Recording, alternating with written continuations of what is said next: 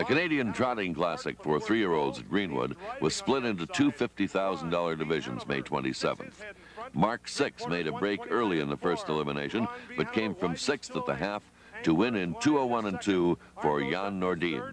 Mark 6 picking up horses in 4th. Over to the top of the stretch, Ron B. Hanover widening out. It's Ron B. Hanover with the lead. Angler's Line is second. Here comes a stablemate Mark 6 with a big rush on the outside.